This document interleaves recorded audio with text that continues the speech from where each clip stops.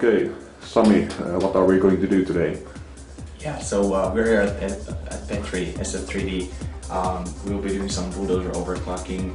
Got a few FX CPUs here, a couple different high-end graphics, Radeon 6990, as well as a patch of the Asus 580s.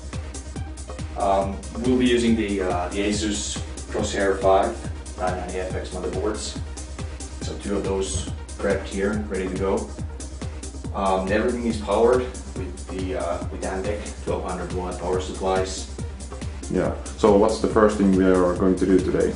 We'll start off with just testing the CPU on heavily threaded tests, seeing how far we can push all the cores, how far we can push the North bridge memory, just getting a feel of how things perform at those LN2 cooled frequencies, and go from there.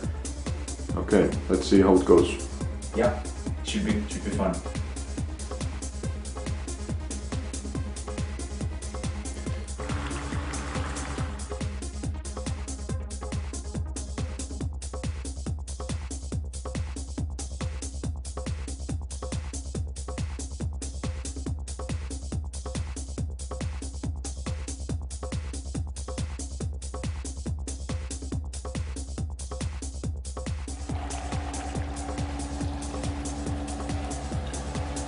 So let's boot the system with 7.8 GHz. Let's see, Sami's trying 8, flat 8. I'm trying to boot up. So 7.8 was okay. So you can get into Windows with 2 cores enabled. Yeah, 7.7.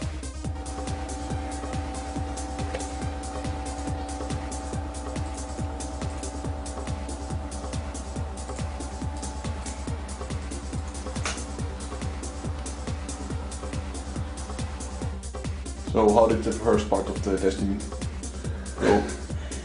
It went pretty much as expected for CPU-Z. We were seeing over 8 GHz on both systems. So yeah, so far so good. It's time to try and run some benchmarks now. Okay.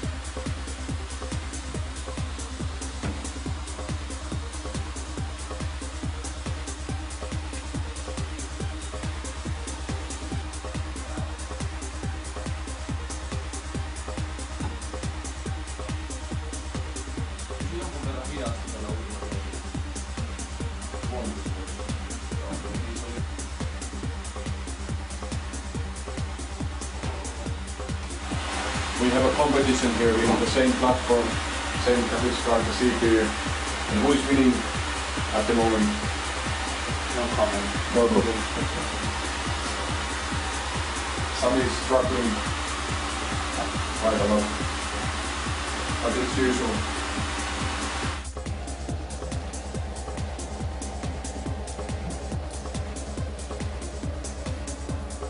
So there are some improvements. Yes, definitely. We switched from looking for low-bit CPUs to looking for high-bit CPUs, and that seems to have improved the clocks. So So I think you got almost 7 GHz on.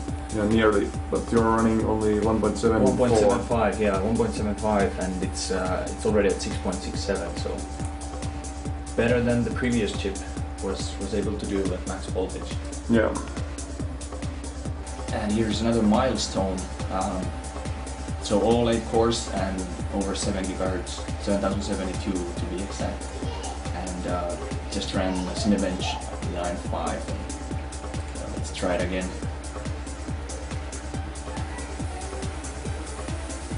And all good.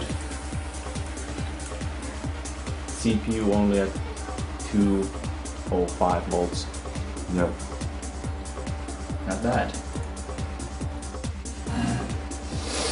So we have some interesting results here. We have 7.2 GHz and the voltage is 2.07 or 8. Yeah. And previously we were able to run the Cinebench, the older version, and was it 3D Mark 11 as well? Yes. The physics. Yes, 3D Mark 11 physics. Yeah, that was quite amazing. The Cinebench, the 11.5 passed, but we didn't get the result. So let's try the Cinebench again. Let's give it another shot. So this. What about the power output or the heat output from the CPU? Well, we can only guess, but it's quite high. Yeah. Something like probably like 400 watts for the CPU under full load, because of the high voltage 208. So it's probably pulling close to 40 amps from the CPU, 12 volt rail. Right. So 2075 we just tried and basically ran through the test but just failed at the end. So the only difference is voltage has been increased by another 2 small steps, so 208 now and 7.2 GHz, 8 cores. Yeah, the heat load is just crazy. The LM2 clock temperature is dropping, it's 175 and there we go. And we had a crash. Täytyy ottaa yksi pykälä ehkä.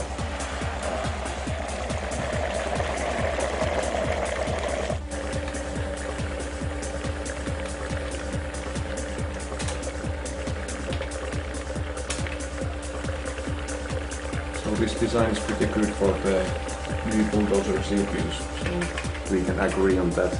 Easily. Very good for high load.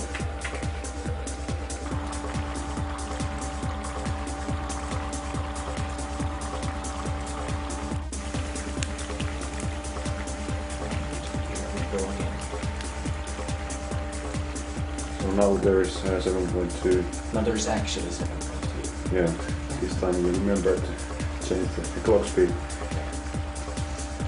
So 7.2 CPU, 4 GHz NB, and 3D Mark 11 physics test, and all 8 cores. And this was a good run as well, so it should be. Yep. Yes. Almost 11,300.